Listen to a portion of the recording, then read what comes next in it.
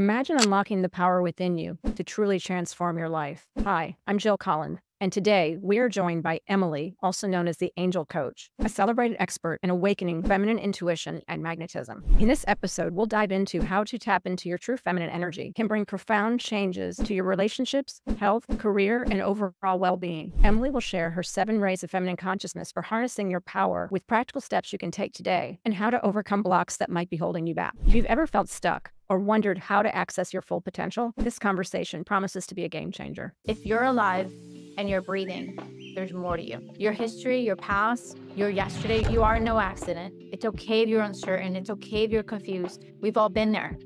And the thing that's so beautiful, that's part of the breakthrough. You're right on target. You're right on time. Because in this moment, you get to decide, I get to be more. It's my breakthrough right now. How do we find the just as I am and use our feminine energy to transform ourselves so that we can really be and make an impact? Because I think a lot of people are sitting here going, I just don't know what that would be. And I want to help, but I don't know what to do. Is it helping ourselves first? And maybe that's before we start reaching out to others. Yes, and thank you. And great question.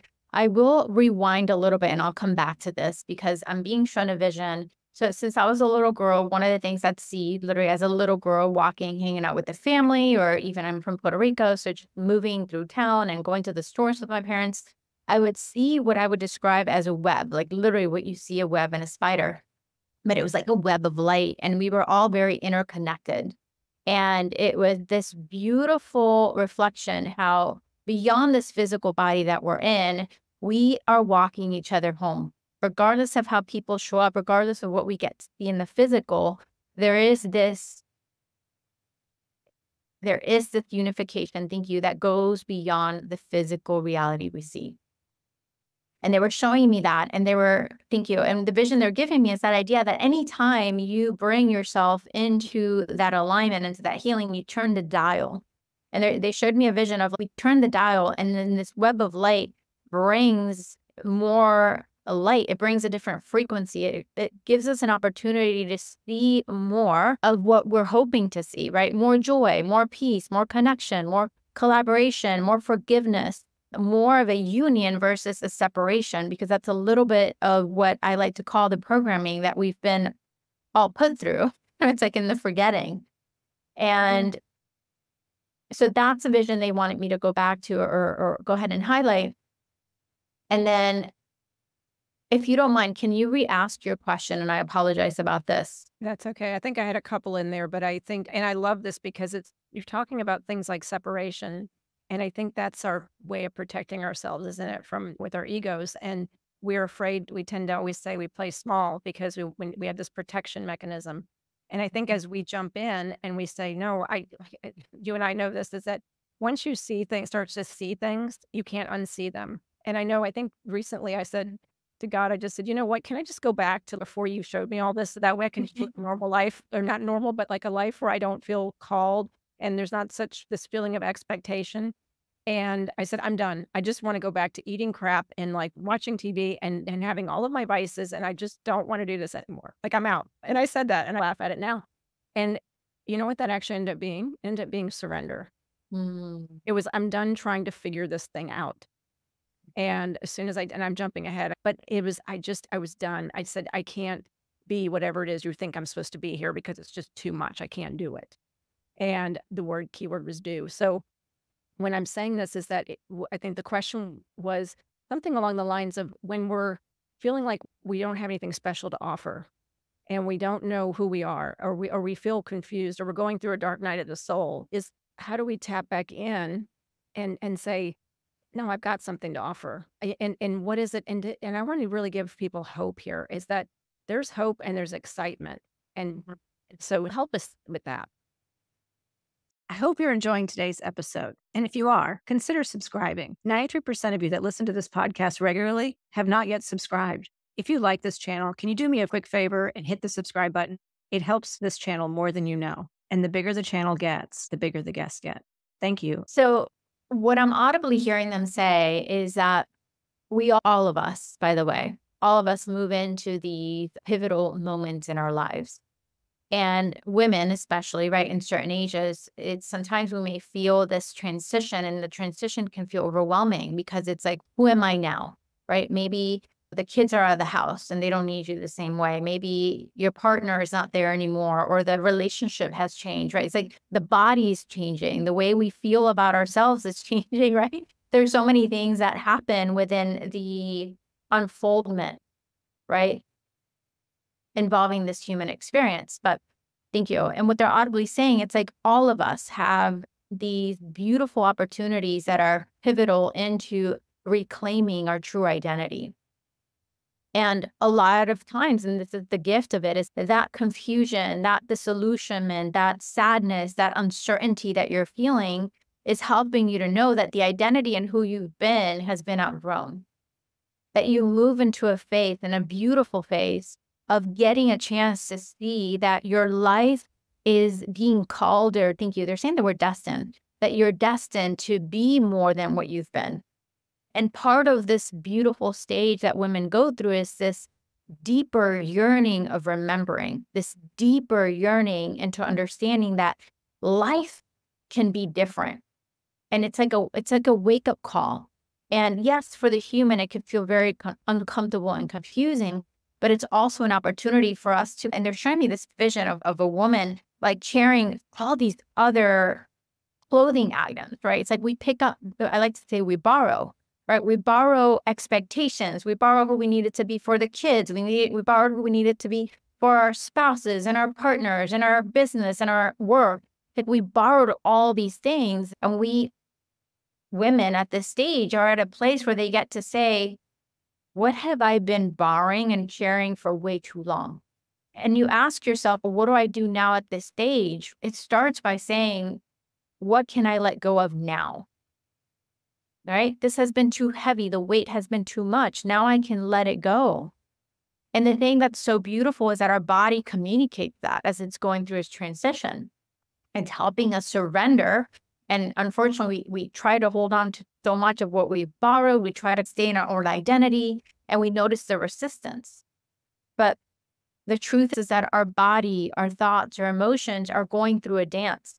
And the dance is inviting us to pretty much let go of what is no longer needing to be carried through the next phase of our remembering. We're at a place and at that stage of life that we have access to wisdom, right? We get to step into an experience that it's not just about me, right? It's not just about thyself. Thank you. We move from the I to the we, right? There's a yearning for more. There's a yearning for, thank you, they're audibly saying craving, right? There's a craving to experience more of life. And it is a beautiful place to be, even though it doesn't feel that way always. But it begins, the first step that you can take if you're there is, what have I borrowed along the way that I can now set aside? What have I borrowed along the way that is no longer part of what I'm choosing to carry? And this is an important word, choose, right? What am I choosing to let go? What am I choosing to surrender? What am I choosing to now allow myself to be? I'm hearing you, and I'm getting this is we've carried a lot of bags around, we're borrowing a lot of outfits, a lot of things that we've been doing, and I'm hearing intentionality, and being intentional is, I love what Michael Beckwith said recently. It was, say not what do I need to do, but who do I want to be? And so it's that, who do I want to be right now in this stage in life? And how can I tap into that? And so it's, to me, what I've personally experienced is that calling and seeing things in meditation and seeing visions and feeling sensations and having these insights. And I go, yeah, and they're so darn big. It's just, whoa. And you can get excited about it for a time. And then all of a sudden, when we get back into that, our earthly bodies, or we aren't in that space of that really elevated state, that it's like, how are you going to do that? That's crazy. Are you nuts? And then it's, let me go back and suck my thumb for a little while and go do something that makes me feel good. But I think I've talked about this before, is that at some point, these vices are these ways to comfort ourselves, to play small, to have the ego feel okay and safe. They don't serve anymore. I joke around and say, yeah, Netflix isn't even working. It's like nothing's working. Nothing feels good anymore. And there's that point where you're just standing there going, okay, so What do I do now? Nothing's working. What are my options? I just want to feel okay. I want to feel good. I want to feel comforted. I want to feel safe. And that's the ego struggling, I think, with the spirit, isn't it? With our inner being. And it is, and there's several things that they were talking or mentioning as you were talking. One thing is that old ways will no longer suffice, which you're saying it right in your own unique way. And again, it goes back to this beautiful reminder and invitation that there's these pivotal moments we move through life that are offering us an opportunity to upgrade our identity, to upgrade who and what we are. And it's so wonderful, right, to own and celebrate that which once served us and that which, like you said, the Netflix, those things that might have numbed or comforted in the past no longer suffice because it's this stirring that allows us to know, wow, it's time for me to experience that upgrade. And I'm saying experience because it's happening for us. We move into these thoughts and conversations and illusion that, okay, what must I do now? Versus allowing the experience to move through us as it's already destined and intended to move through us. And it goes back to this beautiful recognition of the feminine. The true nature of the feminine has already awakened into owning and understanding that we dance through it. And I know I mentioned a little bit about the 7 rays of consciousness. I'm going to go ahead and talk a little bit about this now because when you said intentionality, that's one of the first stages that we teach, and is the queen, owning your queen. And what that means is that the queen within her feminine knows that her intentions matter, her decisions matter. What I like to say are hell yeses matter. And it's very significant for us to move into a place where we get clear about what that would look like, what that is, right? Outside of anybody else's opinion. Because what tends to happen, especially for women, because it's part of the programming of what's been downloaded for women, is like, how do I conform or how do I fit in or how, because we've been blessed with the desire to be more in community, right? We feed off each other. We know that we can thrive together and can experience life a lot fuller in community versus on our own. And for those that have experienced life on their own and have pushed through their own, it's because they've been allowing the masculine to lead more the way. Ooh, that's interesting. So isolation or independence is more of a masculine trait versus the feminine trait. So let's reframe this, right? Because languaging is very important, Yes. right? And there's nothing wrong with independence. Independence is also part of the feminine. It's about pulling away from the experience that has been part of the feminine, which is understanding, is finding the right community that can help you be seen, that can help you feel supported, that can help you feel understood. You can be independent through that, right? Because thank you, and they're audibly saying it with different traditions, and I know they're saying cultures, and I recognize that happens in my own culture. I'm from Puerto Rico, is that if you can't put your guard, you got to be strong. You have to it's like the need of needing anyone is not something you should even admit, or, it's like, but it's moving outside of that illusion that I must be alone and doing it on my own, but instead moving into, wow, life has designed itself where I am destined to receive. I'm destined to be supported. I'm destined to move into who I am and be in independence of it, but also know that there is this resource available beyond what I can see that can guide me and support me, not just through the angels, through spirit, but through community, through sisterhood.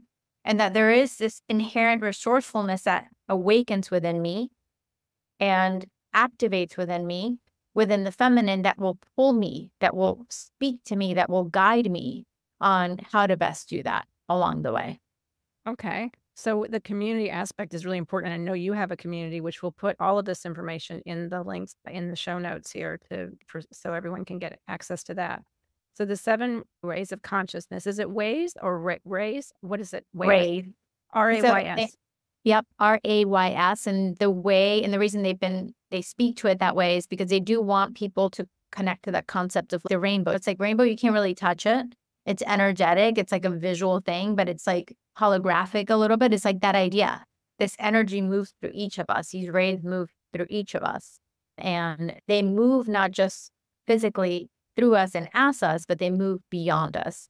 And that's why they deliver it that way. Okay, I see. So that the first one was the queen, embracing our queen. Hmm. That's Yeah. beautiful. That's beautiful. And that's that part of that is really owning who we are and then also embracing the desire for community of other women. And how would a woman know and feel comfortable? Like, I think I'm sensing like trust issues with women sometimes. And there's this need to like want to feel comfortable in a community. How does that work? How do you feel like how do you test and see, okay, this is the right community for me? Or I already have my friends. I don't really need a community. Or what is that about? I just sense resistance and I'm trying to figure out how to ask that question.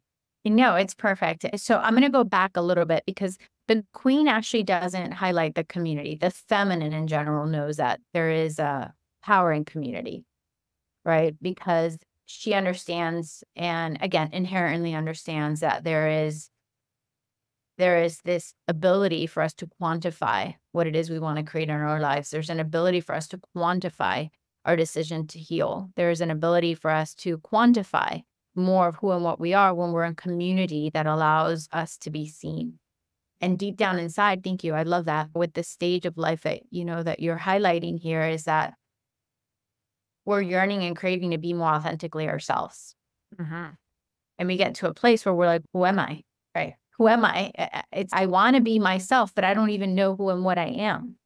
So what tends to happen is that we revert to what we learned from our mothers, what we learned in our society and in our community, right? Tangibly our community, because we see it in our workforce or whatever it may be. And we tend to go back to that. When in reality, we're at a place where we're like, okay, I get to untangle, I get to move into owning who and what I am in a way that is upgraded, right? That it's not based on other people's expectations, but I get to actually remember and own who I really am. And the queen within the feminine is that part of thyself, they're saying that part of thyself that allows you to move into decision, into intentionality, and into leadership. That you yourself are the captain of your ship. You yourself are the captain of your journey. That you get to take ownership of what life can look like today. That you're able to be the one who directs and orchestrates and opens up into the receiving aspects of it because you are here to create. So the queen knows that. So when it comes, and this is a great conversation because we've talked about this in the Sacred Garden, that and part of the programming is that, and in our society, right, we get taught to compare. We get taught to look a certain way. It's like we're constantly like, it's like putting our guard down becomes dangerous. Thank you. That's interesting. They're saying dangerous. It can feel dangerous. And it goes back to why this work is so important. It's so important because it is up to us to move into a place and space of healing, which allows us again to heal the children so that these cycles don't keep repeating themselves. And the thing that's so beautiful within the feminine, and when it comes to even magnetizing, thank you, manifesting, law of attraction. So when you bring yourself into this balance and tap into that resourcefulness within you, it is mind bending how you get to literally witness how you attract different women into your life, different people into your life. And Okay. what happens is that, yes, of course, it makes sense for fear to come up. Like, I've met women like this, and that hasn't been my experience. That makes sense because you're basing it on your history, you're basing it on your past. But what happens is that when you move into this alignment, this harmony of the feminine, you will see it be different, right? The people who get drawn to you, the people who get pulled into your sphere, are going to mirror this decision that you've made as a queen. They're going to mirror what it is that you've claimed and chosen to step into. And I know there's women, and I get it. There's some of you saying, I don't know if this really works. Is it even possible? And I'm so blessed that I've worked with thousands of women that we get to celebrate this. We get to see this. We get to see the practicality, and the functionality because we get to see how it does work. One of the ladies, it's cute because she was sharing in the group that She was walking the dog and people are stopping to say hi to her. People are offering to help her. People are saying how beautiful she looks, men and women. And she wasn't seeking it, but it was her own alignment exudes. And the angels teach this. It's even our pheromones change. So there's this beautiful sweetness that exudes out of us that even the way people experience us changes. Okay. Because what I'm hearing is, and I'm looking for if someone's listening and they're watching this and they're saying, okay, I want that. I want relationships. I want to be magnetic. I want to manifest. I want to be able to create a life I want. We need to touch a little bit more on how we do that. And I think those are through the raised, but it's tell me what I'm going to get in my life by doing this or by being in the space of in the healing power. If by healing and having great feminine energy and being in alignment, what's in it for me? Why would I do this? So great question. There's so many different things. I'm asking them where to start. I'm hearing an angel say, it's part of your destiny. It's our destined arrival. So we'll start there. Let's talk about the practicality and how you do that. What the angels have taught us and have shown us is that when a woman is born, and I know this is a deeper conversation, our bodies, our physicality as a child, as a baby, downloads the programming, the collective programming of what it means to be in a woman's body. And unfortunately, our history has a lot of trauma and pain and the need to be extra cautious if you are in a female body. And that's just our history. So what the angels have taught is that organically, unfortunately, and fortunately, because that's why we're moving into this, is that there are parts of the physicality within a woman that are tense and they're constricted or restrictive. And one of the things that the angels have been teaching within the feminine is ways to move the woman's body, which help us unlock some of those things that have been passed down from generations to generations from our mothers along the way, along the history, not just personal generational history, but collective history. So practicality, they're giving us tools that have us, and again, they do it with every ray they introduced, how to move the body to help unlock that part of the physical self that allows you to make better decisions, that allows you to own more of your desires, that allows you to know that you can magnetize and attract. So they do the practical aspects, which is incorporating the body in the movement. Then they move into the conversations, the mindset. And I will try my best to put it into words, but they deliver exercises and they have conversations that help rewire and rewrite the story in the mind. And all I can call it is miraculous because women are having these experiences that they have things happen at night. They have things happen in our call that, and some of you already experienced it. Some of you are getting chills. That's what I'm talking about. It's like something else moves through you because again, you call yourself home by getting a chance to remember these truths that you already have within you, but you have been inundated with the old stories and the old programming. Thank you. And unlocking. And they were showing me like a code. Boop. You get to figure out, that's why we call it the feminine code, is you get to unlock and use the code, which will organically and naturally do what your body already was intended to do, along with every other part of you, your mindset, your emotions, and those parts of you. Now, let's talk about the practicality of what happens. And I am going to give you guys some Can I tools. jump in before you do that? I want to make sure we get clarity here because I'm hearing, I love the unlocking and rewiring ourselves and rewriting our code.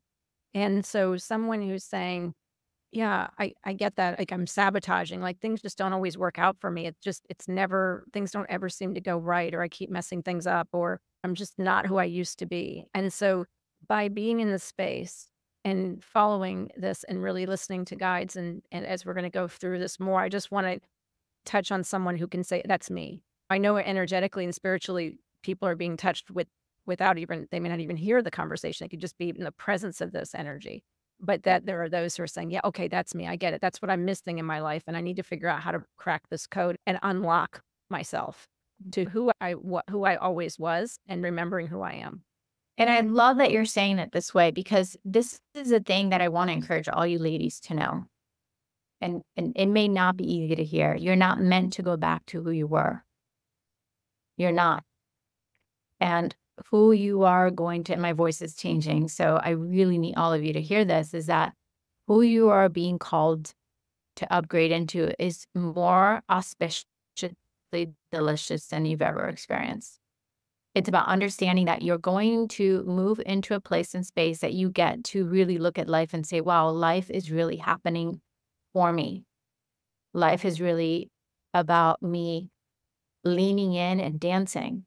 That's the thing that's so beautiful of the feminine. You don't have to be great at dancing, but our bodies have been designed to move. Our bodies have been designed to move our hips. That doesn't mean you need to go out dancing. That is not what I'm saying. But literally, our bodies have been designed to dance in this life. Literally to dance, to respond to challenge, so that we can thrive through chaos, regardless of what shows up. The beautiful vehicles that we're in, regardless of the size, regardless of the shape, regardless of what has happened or hasn't happened, has been anointed with the ability to dance through life. I'm And sensing someone listening to this right now and just saying, I haven't danced in years. I I haven't just got opened up chills. myself to feeling any pleasure, any just fun, because I think a lot of times we forget what fun is. And Yeah, we see fun as something that we see through others' eyes. It's the children laughing, and we say, "Oh, they're having fun," which makes me feel like I'm having fun, but I'm not having fun, but I'm watching and I'm seeing them. I'm joyful by someone else's experience. And I think there's such a fine line. I don't know why we're going in this direction, but I think it's really cool because this is something that I've noticed a lot since the pandemic, is that we've changed how we communicate, how we connect with people. We're sitting in our houses a lot more. We're not as engaged in community and one-on-one with people. And as we get older, our communities and our circles often get smaller.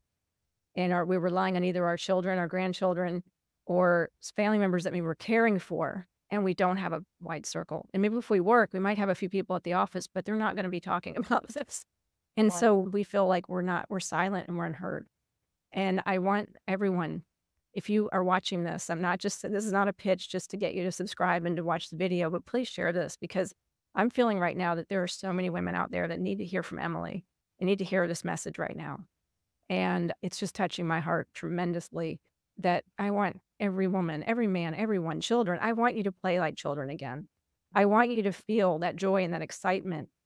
And that's what Emily is showing right now. That's what her angels and guides, and that's what we're bringing right now is how to feel tremendous exhilaration and bliss like you may not have experienced since you were small, if ever. So be open to that and share this. Go ahead. Thank you, Emily. I just want to Thank share. you. Thank you, Jill. And I do want to give some practical tools. And I want to talk about all the 7 rays because that's actually one of the rays. It's called the innocence. The feminine owns innocence. And that's the awe and the wonder. And I'm getting crazy chills everywhere. So people need to play with this thought, right? All of us have been anointed with the ability to be in our innocence. That part of you that is in awe, that part of you that is in wonder, that part of you that can laugh and be playful, not because the external is creating it for you, but that you yourself are that.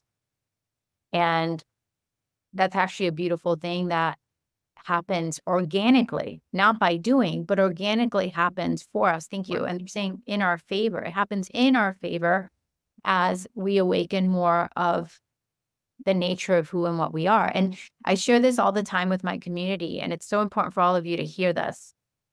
All of us are here on purpose more than ever, more than our ancestors, more than our past. Like you came into this lifetime deciding that in this life, I will remember, in this life, I will own more of myself. In this life, I will experience more joy. In this life, I will own today that I'm able to create and design a life that I get excited about, that I'm passionate about, that I get to move into the joy that reminds me, like, thank God I'm alive right now.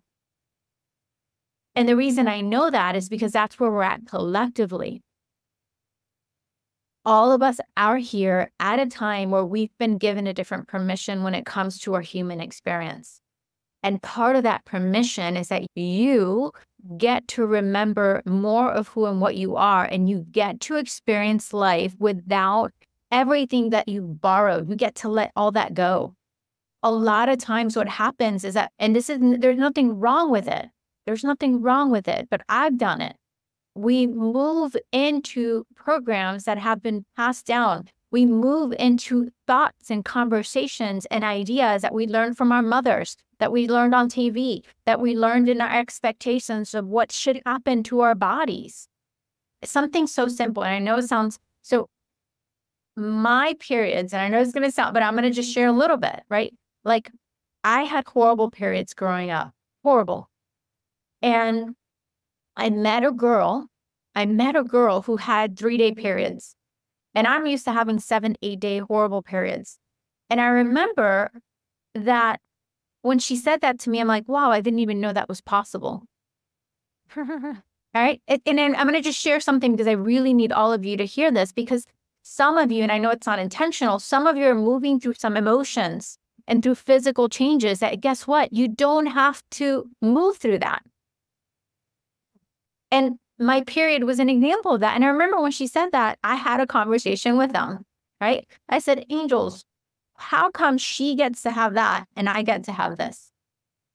And I was challenging, right? Because I'm like, I don't want it to be that hard, because I would literally have to be in bed. This even happened after having kids. Like, this was my history. Oh, I just saw a huge orb. The angels just flashed a bunch of orbs, because all of us need to hear this. So please tune in and listen right now. So I asked them, and they said, it's what I learned to borrow from my mom. It's what I learned to borrow from my history. So I decided, I was like, I want to have 3-day periods. I don't want them to be this long. I don't want them to be that heavy.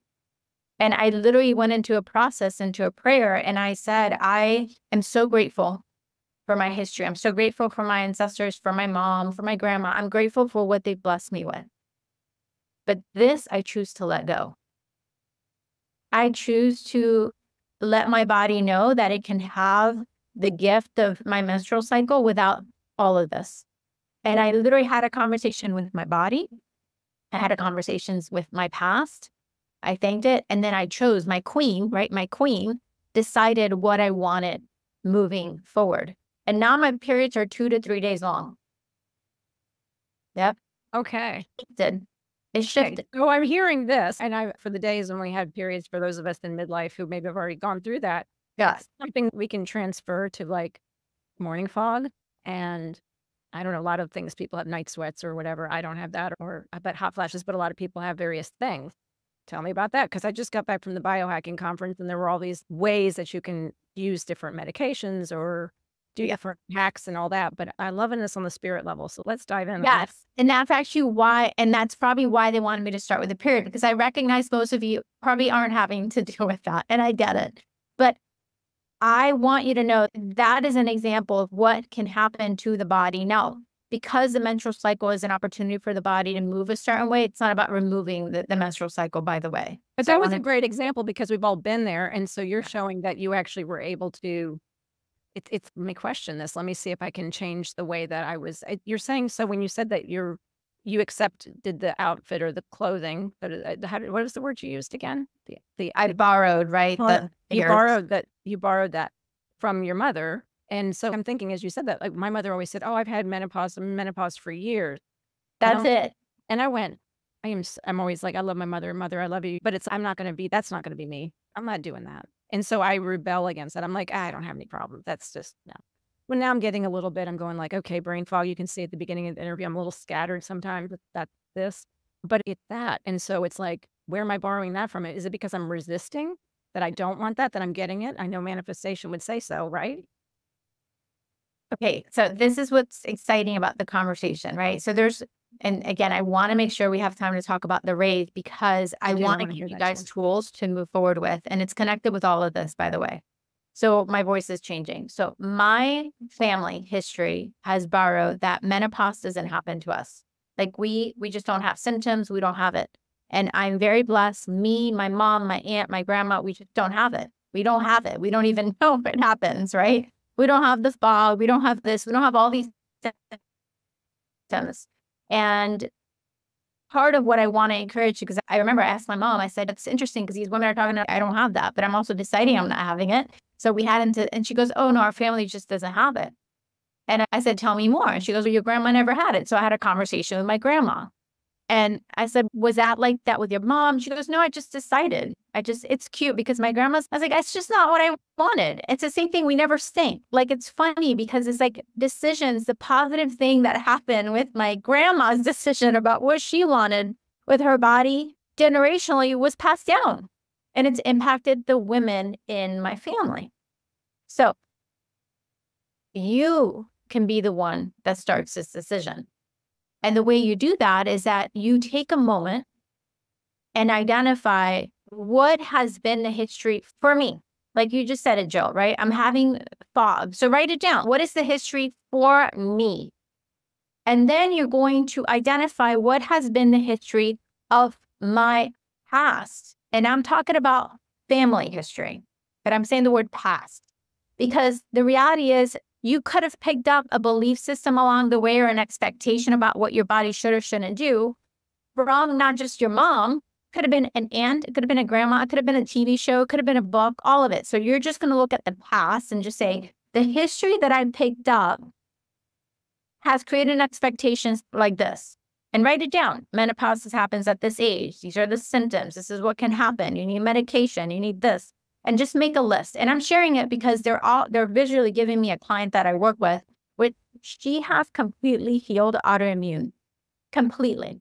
And part of why they're giving me, I feel like the reason they're giving me this client is because when I started working with her, she started to have symptoms and we were able to shift it, right? So she didn't just have the autoimmune, she had the symptoms.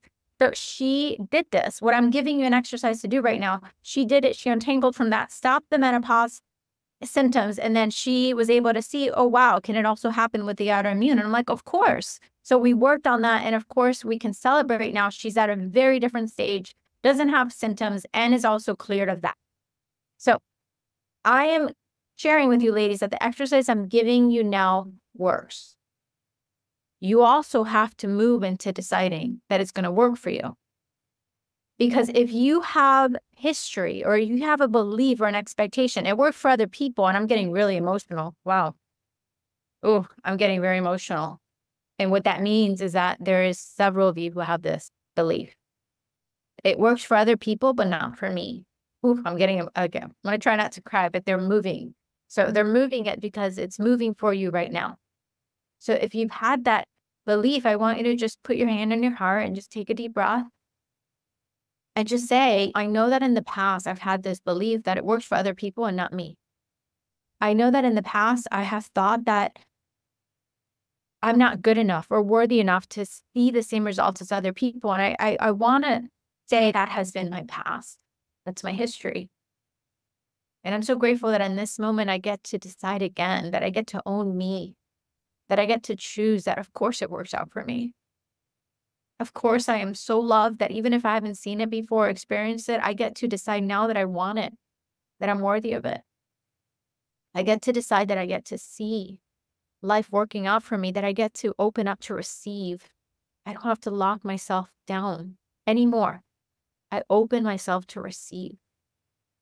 And I can lean into trusting that the angels are going to keep me safe as I open up to receive, as I open up to seeing that life works out for me.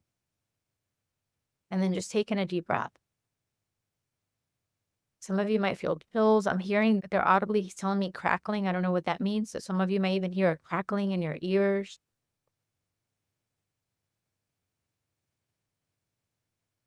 And then I want you to decide, I own this right now. I own this today. I own it. I own it. I own it. That it happens to me too. It works out for me too. It's destined to align for me too. And thank you. And they're audibly saying, just deciding that you're willing, open, ready, and available to receive, that you're worthy of it.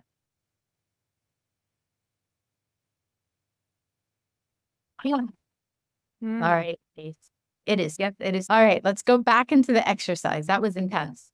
Thank you for that. That was beautiful. That was beautiful. The tears that wanted to come through me were like what I call the ugly cry. Like it just wanted to come out. So I wanted to make sure we talk to you because if this was you a few moments ago, a few minutes ago, it is done, and trust that you now can be in the receiving. Okay. You can be in the receiving. So this exercise, again, looking at what's been your history, what has been the past. And then what you're going to do is that, again, you're going to journal this, and then you're going to create a line that you're going to say, I now create this line. I choose to leave this in my yesterday. I decide to leave it in my yesterday. So then you're going to move into your queen. What do you claim instead? My body is so resourceful that it moves through this stage of my life with grace and ease. My body is so resourceful that I'm actually activating more passion, more euphoria, more joy, more playfulness. It's so resourceful that my body and my joints feel an ease and movement. I crave intimacy. I crave love. I crave the play. Right? It's like moving into deciding what happens now. What happens now? So that's the queen. Then you're going to move, right? You're going to move into your innocence. The innocence is that awe and wonder. It means that you're open to the unknown. You're open to seeing things looking different. So then you implement, what can I do to add more awe and wonder in my day as I anchor this new decision? So that could be playing music. That could be something I do every day. I watch funny videos for at least 10 minutes before I go to bed. I feed my happy, right? How do I feed my happy? That's it. How do I feed my happy? So that the intention is anchored through the journey of joy, through the journey of happy, feeding the happy. And then we move into the sorceress. The sorceress is that you're walking magic. You are literally walking your legs, your magic on legs, right? So what happens with that? You open to life, the magic. You open to your body activating the magic, right? So it's not doing it. No, it's magic happens, miracles happen, changes happen, right? Something else takes over and it's done for you. It's done through you. It's done as you, right? You move into the magic of things. Then you move into, what's the next one? We move into, sorry, because they're flashing something else and I'm like, we're not there yet. We'll get there. We'll get there. Then you move into your pearl, right? That your body is a healing container, that you're the healer. You're the healer that you've been waiting for. You are the medicine.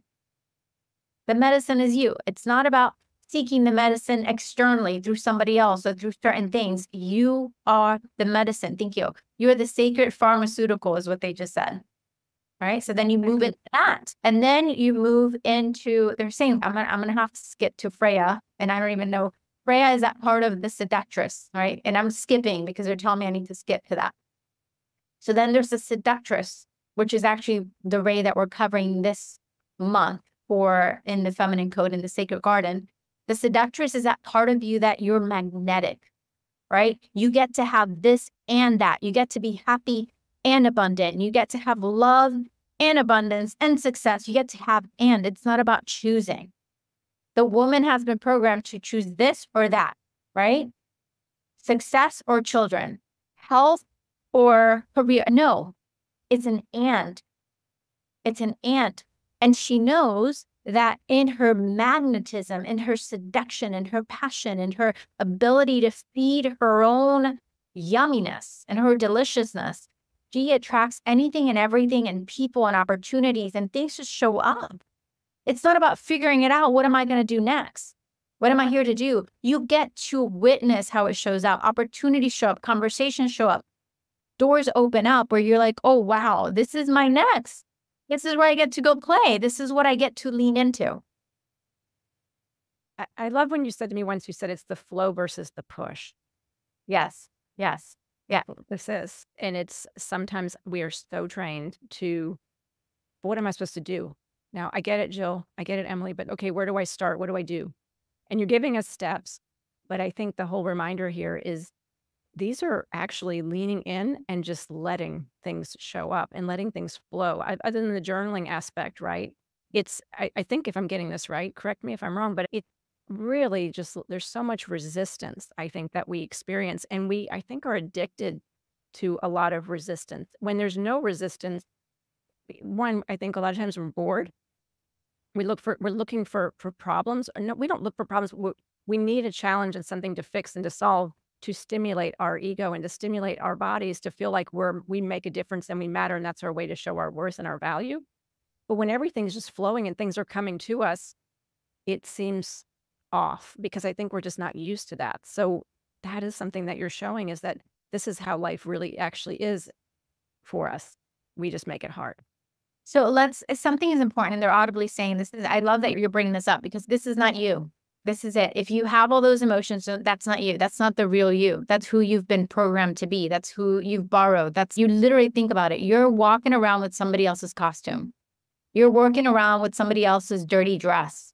You're walking around with somebody else's dirty wig. Like you literally are, that's not your nature. That's not who you are. So all these things that you're sharing with me are, if this is moving for any of you, I just want you to know that's great. It served you to today. It served you to today. And my conversation in this invitation is you are being called home. You're being called home to be authentically you. That's not authentically you. That's just who you've borrowed. We literally walk around with masks and we walk around, again, wearing other people's dirty clothes. They're telling me to say it that way. We walk around like most of us would never do that. Most of us wouldn't want to walk around with anybody dirty. I wouldn't. But we do it. We do it with our belief. We do it with our expectations. We do it with what it is that we say we're worthy of receiving or not receiving. It's what we do. And that's why the queen is the first step into understanding that all that you need to do is decide. I'm deciding right now for you to just show me there is something better. It's like that decision. And I hear it. I've asked this question. I've asked it since I was young, and I've heard it from people all the time. If we're always being guided and supported, why isn't it done for us? Why isn't this just happening for us? Because we are in a world of duality. The human gift that we have, and we all wanted it in our soul level. We're like, I want to have free will. I want to get to decide what I want, what I don't want, what's a hell yes, what's a hell no. I get to decide. That is part of the agreement. Sign the dot. If that's an agreement, then fine. I'll go ahead and have a human experience. We all wanted that built authority over our life. We all wanted that. And then we're waiting for something to slap us across the face and be like, here, I'll do it for you. We'll take care of this. We'll make it happen. But you have to, and I'm saying slap around the face because they're audibly telling me is that we walk around holding these beliefs and all this stuff. And we're like holding all this dirty stuff. And we're like, there's another way I want to see it. And literally we're asking. We're getting in our own way. Yes. A lot of times we want to make it more challenging. We want to, this is me because I'm analytical this way sometimes, is I want to understand it cognitively. And sometimes there's just no way to understand it cognitively. I try to explain it when I'm here to explain it in a cognitive way, but it's not that easy. And so it really is just that I get this vision or this feeling of what I think it was Howard Now, Eckhart Tolle said, is that, or Mike, no, it was Michael Singer in one of his things. He says, when I get a thought, he said, I just lean back, take a deep breath, and the thought passes by. There's nothing to do with it. It's just, I'm watching a movie. I'm watching that thought. I'm, well, that was a really weird thought I just had, or that thought just passed by. How interesting that I'm not good enough. Wow. Really? Okay. See ya. Instead of, am I not good enough? Let me dissect it. Let me figure out what I need to fix here. What do I need to do different? Maybe let me look at Instagram. Oh, everybody's better than me there too. See, I'm proving that I'm not good enough. And so then we take it so far, but it's just that this is so easy. Yes. It's just really letting go and just, there's nothing really to do here. Just not trying to mess it up because it's already like at the free will, like you said, duality is that we get in our own ways trying to figure out how to fix ourselves. And there's nothing to fix. And I'm grateful you're bringing this up. So let's look at the logistical, right? Like the more the left brain that people have to hear, right? So there's a reticular part of the brain, right? And I say this all the time. The angels remind me this all the time. Whether you want to look at it from a spiritual perspective, metaphysical perspective, or you want to look at it in a practical perspective, our brain works a certain way. And if you have a belief and an expectation that something needs to be a certain way, even if it's hidden from your human mind, even if it's hidden from the conscious ability to pinpoint it and point it out, you are going to manifest that. You are going to be only that. That's just how the brain works. Thank you. And they're saying quantum physics is, they're oddly, and they do. And by the way, I'm going to trust we're not going to go into it, because sometimes they'll talk quantum physics and they're giving me words I don't even know what it means. So I'll have to Google it as I'm talking to people. But they're telling me quantum physics is also proving this theory. So if you're more logical, I think that's exciting to celebrate, is that there is data out there that you can look at and actually see how we are able to change our DNA. We're able to change the physical anatomy of our physical being. And it's not just metaphysical, it's not just spiritual. There's science proof behind what happens when we move into certain expectations and belief systems. And again, the reticular brain, just more on a superficial level, right? It's if we have something known and unknown that we are holding on as an expectation and belief, we will find it. We will find it. I just had this conversation yesterday with someone. The angels taught me this since middle school in science class. They would say to me, as I'm doing things and experiments, they would say to me, everything can be proven right. They would say that to me. It's interesting in the human perspective where we're like, let's just prove it. Everything can be proven right, because when someone holds on, and we know that, right, in science experiments, that's why they have the observer effect, right? It's like the observer can impact the results of a science experiment. So with the logical part of it, it's a look at your life. What is happening in your life? The good, the bad, the beautiful, the ugly. What is part of the recipe? Thank you. What's the rest? What is your recipe giving you right now? And if there's things in your life that you're not happy with, or they're not going the way that you would like them to go, it's about just stepping back and saying, what's the recipe I've been using? My voice is changing. What's the recipe in my human? What are the thoughts that I've been having? What are the emotions? What are the expectations? What have I borrowed? I always like to say, what have you borrowed? Because it's a lot easier for us as humans to be like, oh yeah, my mom was like that, or my dad had that expectation, or I learned that from a teacher. It's easier for us to sometimes look at other people versus ourselves. And it's, what have I borrowed? So we look at the recipe, and then even the energetics of what is in the recipe. And what I mean by that is that, how do you feel energetically every time you think about your body? Do you drop? Do you go up? What is it? And if you notice that your energy drops when you think about your body, when you think about a lover, when you think about a beloved and a relationship and what's possible, if your energy drops, then there's something in your recipe that is letting you know it's not possible. And the reality is that the truth is that it is destined and it is possible. And I say this to everyone. If you've been seeded with the desire of a beloved, if you've been seeded with the desire of a partner, it's because it is done. The angels prove this to me over and over. If it's been seeded, it is done. It's about you and your human staying on the path that will allow you to experience it. We don't get played with. We get seeded what is possible.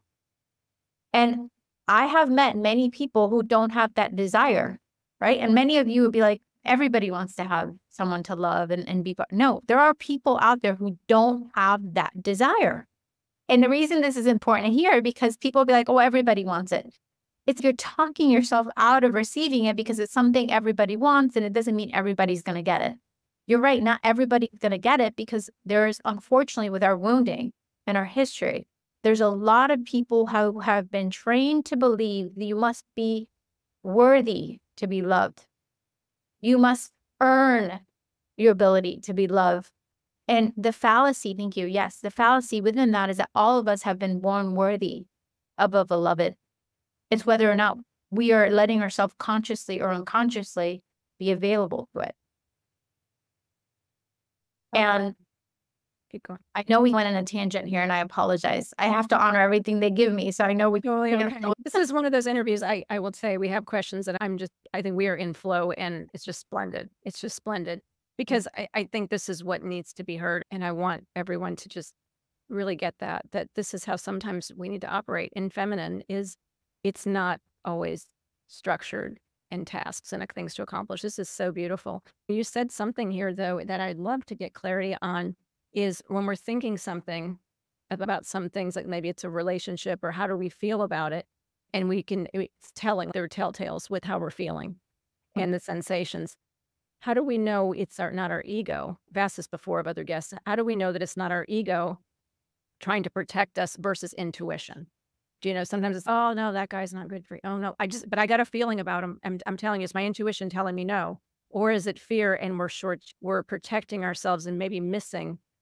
Not everyone has this ability, and they can, I believe, too, is have the abilities you have to be able to be in touch with their angels and guides and have a direct connection to divine, however you believe. But how do we know that's the case? How can we check in? So this is a great question. And I actually would teach this to my college friends and it's going to sound so different. So sometimes the best way to know is to decide how you're going to know. I'm going to say that again. Sometimes the best way to know is to decide how you will know. Because sometimes it's like we're in it. We wait till we're in it to then decide, is this my ego or is this intuition? Why not just begin now, if you're open to it, deciding, spirit, soul, universe, this is how I'm going to open into seeing that this is it. And for me, for example, when I meet someone who is out of integrity, who doesn't have the highest for me or anybody, they stink. They can be as handsome as they are. They can have cologne, but literally I will smell it. And it's interesting because this didn't show up for me when I was young. It showed up for me in college when I started dating. And I just set that intention. I wanted to be very clear. I don't want to engage with certain people. I don't want this to be part of the mix, and they'll stink. And I started teaching my friends that. And literally they'd be like, oh, look at this guy. I'm so, and I'm like, oh no, he stinks. And they're like, what do you mean he stinks? I'm like, hey, he doesn't smell good. This is someone who's out of integrity and blah, blah, blah. They cheat, like all this stuff. But that's part of what has been trained. And I've trained clients to do the same thing. So this is a tool that I'm going to share with anybody who's looking for that. It's just same thing. Make that exercise. Okay, what's been my history? What have I borrowed from the past when it comes to relationships that haven't worked out? And you can even write the people's names and all that. And then what you're going to do is that you're going to train your brain and your mind. You're human. This is what's so funny. Your soul is always doing this. It's about training and keeping your human in check. That's why I also say when I do guidance stuff for myself and I check in on stuff, I'm like, okay, what's my human think? So this is another tool right here. What's my human think about this person? And then what does my soul think about it? What is my higher perspective tell me about this interaction? And the thing is that the spirit, the soul, these angels are never going to talk bad about anybody, by the way. But they will let you know that there's a mismatch. They will let you know that this relationship is an opportunity for you to learn something you may not want to learn, right? So it's a way you can do it that way. What does my human have to say? And what does my spirit have to say? That's one way, by the way. 2, prepare yourself by just making that decision. I'm open to angels. You work with my smell, work and help me to notice when someone's not a match. Like I've literally made that decision. I've trained people. So I know some of you will be like, that may not work for me. No, it works. It's just you making that decision. But again, they're telling me go back to the exercise. So you're going to make that. And then you're going to go through the people who have not been your highest experiences. And then you're going to go ahead and in your mind, just move into the decision. Oh, this person, I can smell that they stink. I know it sounds so different, but I want you to literally do the exercise. And then what you're going to do, you're going to same thing, create a line. And then on the other side, you're going to put love. You're going to put beloved. And one thing that I always share with women and men who are working on calling in a beloved or even money, even success, I would change the word you've been using.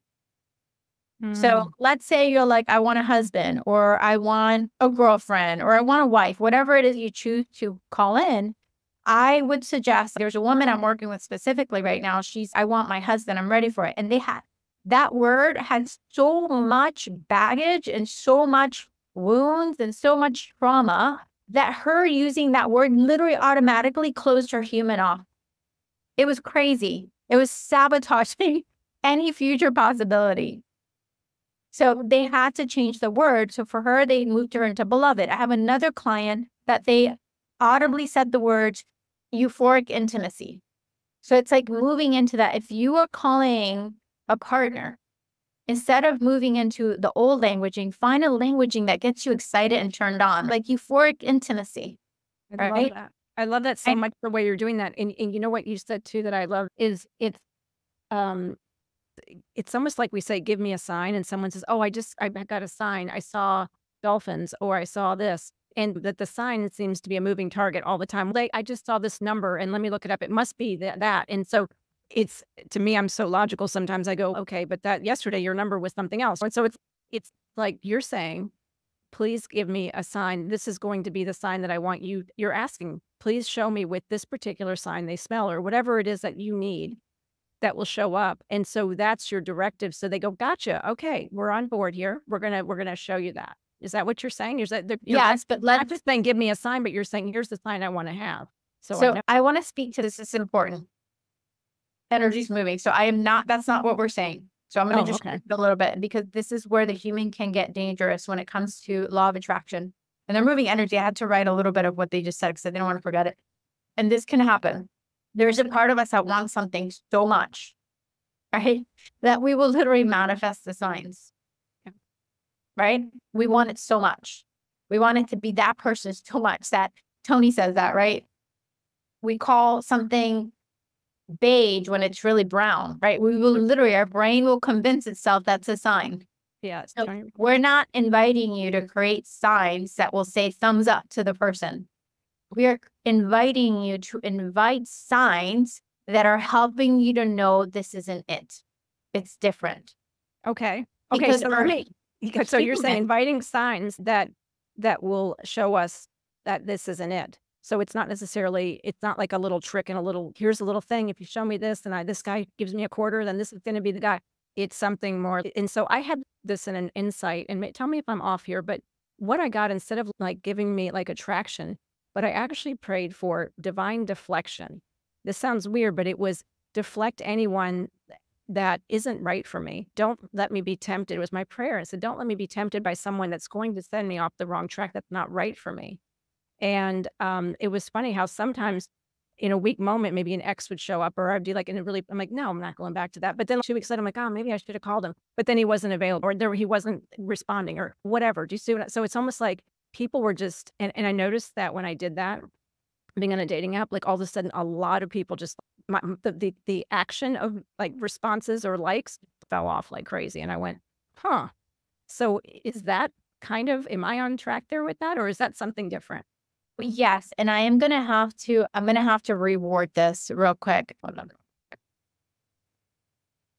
So there's two things to this, and this is gonna sound very interesting for me to say this. I want to encourage or discourage anybody from ever stating, if this can throw me off track, I don't want it.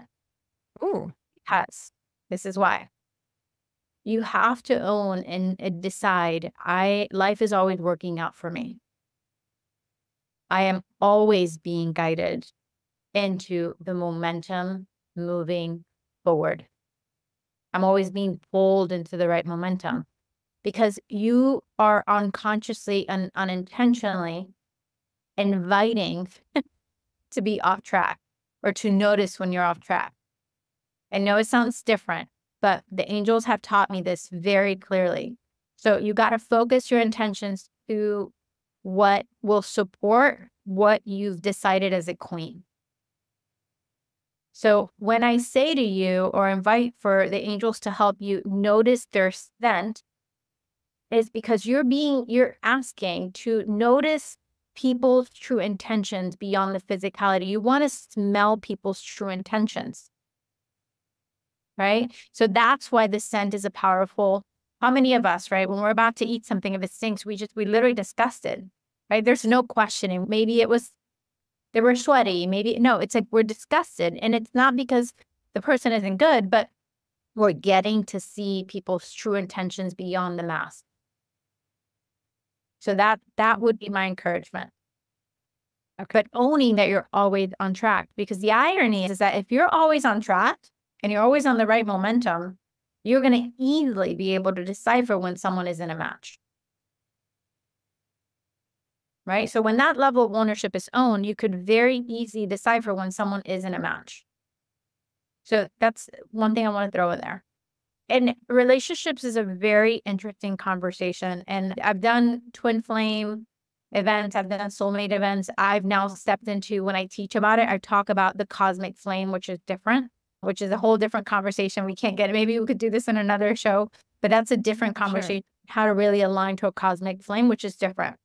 But when it comes to relationship, and this is where it can be interesting, is that there are people we're destined to meet along the way. Some of those people are not destined to be our forever, but they're destined to cross our paths because they have a key to give us. What does that mean? These people are going to help us unlock more of who and what we are. And they need to cross our path. We need to take that key, right? It needs to unlock us. And in the human experience, we make this decision like, only if it's going to work, only if it's my forever, only if it's going to be this, are you allowed into my field of reality, right? But we forget that we are in a human experience in which we've decided to meet souls along the way to help us move into our alignment, into our overflow, and into our destiny and our purpose. And we will get keys. We're destined to give keys to other people as much as we're meant to receive them. So I like to pray and invite, I am open, ready, and available for the love, the connection, the intimacy that will help continue to keep me on the path of who and what I am. That will help promote my highest experience of union with myself, union with God, right? Union with that euphoria that I know has been seated inside of me. Because there are people, and my husband was an example of that. I was very clearly shown and told, you will meet your future husband here soon. They said that to me.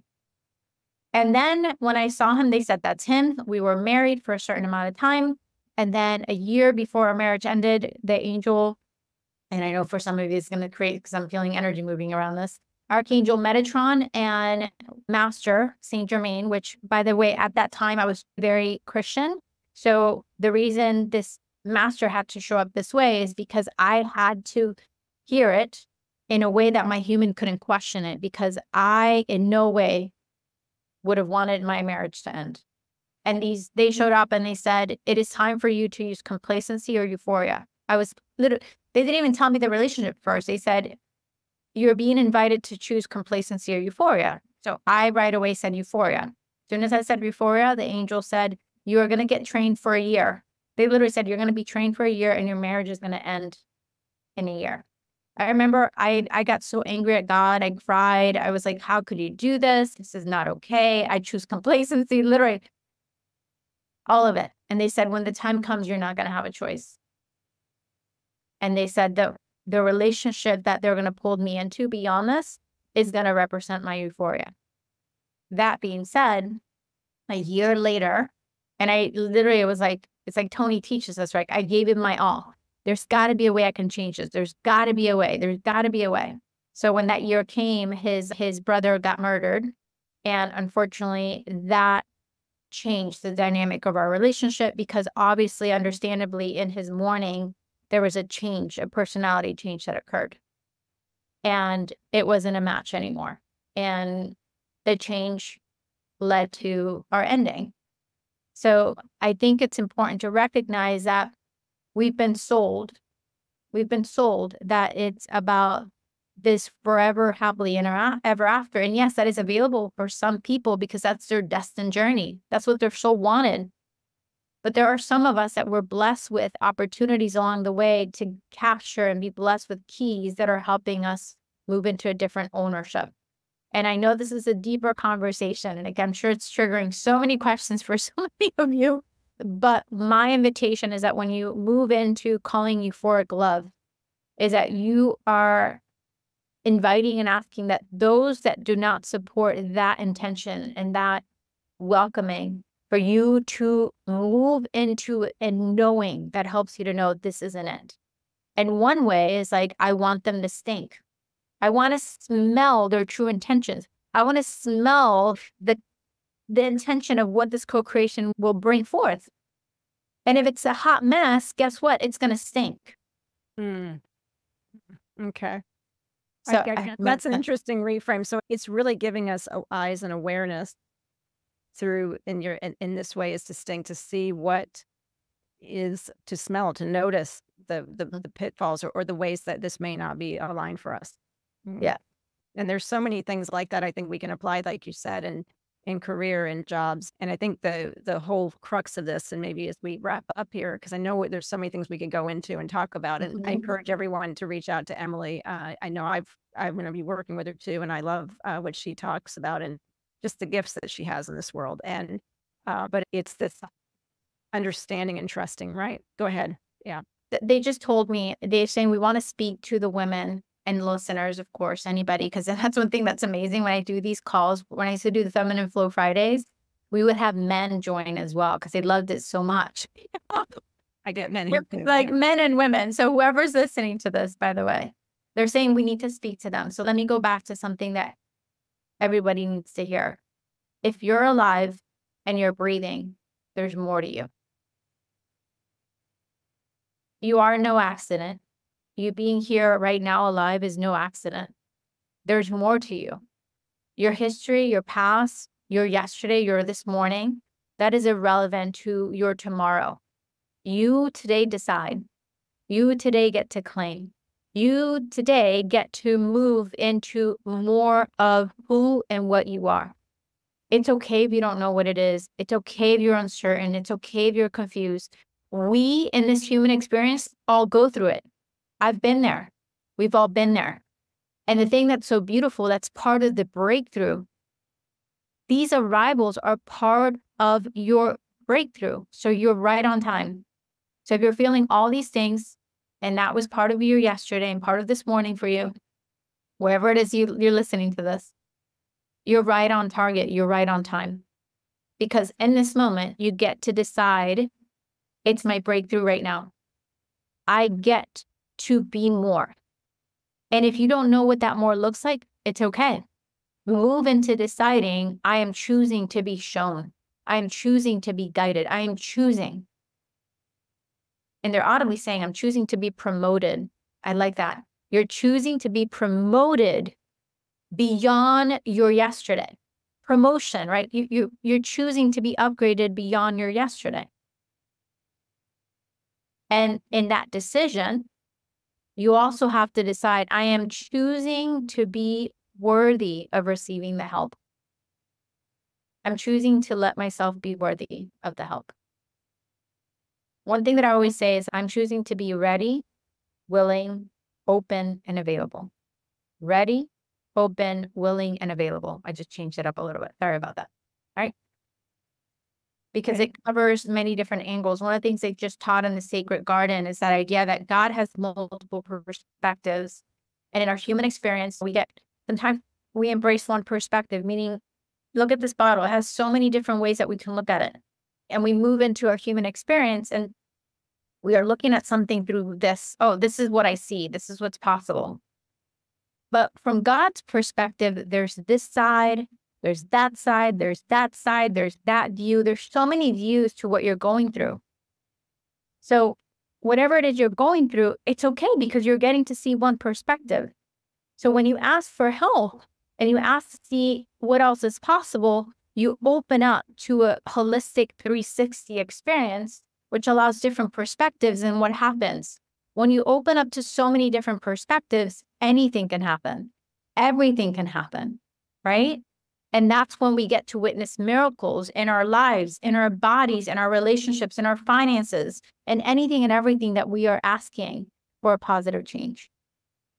So thank you, Jill, for that. Thank you. My gosh, I love this so much. That was a stunning description or demonstration of seeing how we really are, is that we see it through one way. And I would look at it another way where we say there's what we know and what we know we don't know. And then there's all this huge vastness of what we don't know we don't know. And we could say that about ourselves. And I think sometimes when we try to make decisions or determine who we are and our identity is based on what we know. And sometimes what we know we don't know. And that's a little bit of faking it, right? It's I don't know this, but this is who I am.